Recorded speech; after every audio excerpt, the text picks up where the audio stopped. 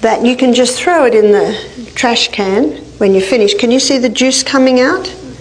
So what I've got at the back is all the layers. So if you happen to do a little bit too much ginger and it's very wet, you've got a few layers that'll absorb that up. So what I've done here for Jamie's wrist is probably about a teaspoon. So the bit that goes on the skin is it's got just one layer. And so maybe Jamie fell and she gets a lot of pain at the bottom of her thumb. But also notice that I've got about a ½ an inch of plastic all the way around. And I lay that on Jamie's wrist, and I'm very careful to make sure that the plastic's covering the poultice, because if the juice comes out, it can soil the clothes. If air gets to that poultice, it can chill it. So that's the reason the plastic's there, and not much plastic.